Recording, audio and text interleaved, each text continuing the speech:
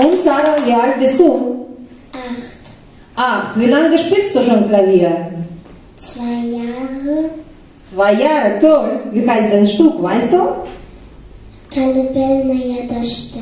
Auf Russisch. Auf Deutsch weiß ich nicht. Auf Russisch, sag noch laut, wie heißt по-русски, как говорят мы по-русски. Колыбельная дождя.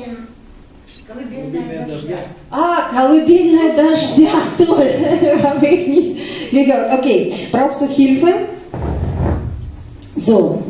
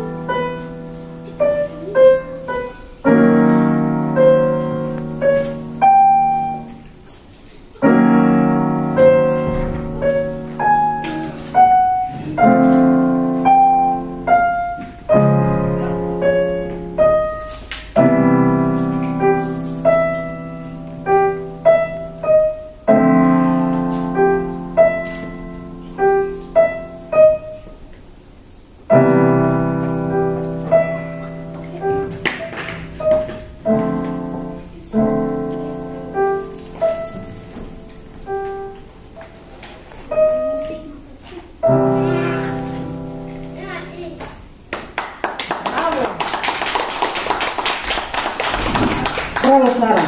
Warte, wohin gehst du denn, ne? Hast du nur ein Lied ausgedacht? Ja, nu komm, erzählst uns ein bisschen mehr, ja? Guck mal auf Publikum, ja? Nochmal Applaus, ja? Bravo, hast du gut gemacht. Und sagst du, wie heißt deine Lehrerin?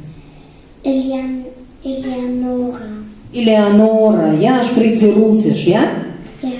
Oh, dann kannst du gut verstehen, ja? Verstehst du Russisch gut? Ja.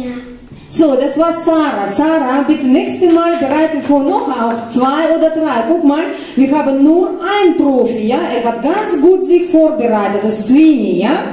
Hat es so 4 Stück uns das vorgespielt, oder 5, ja?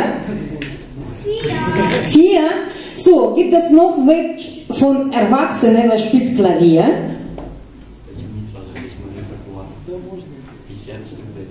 Spielt jemand Klavier?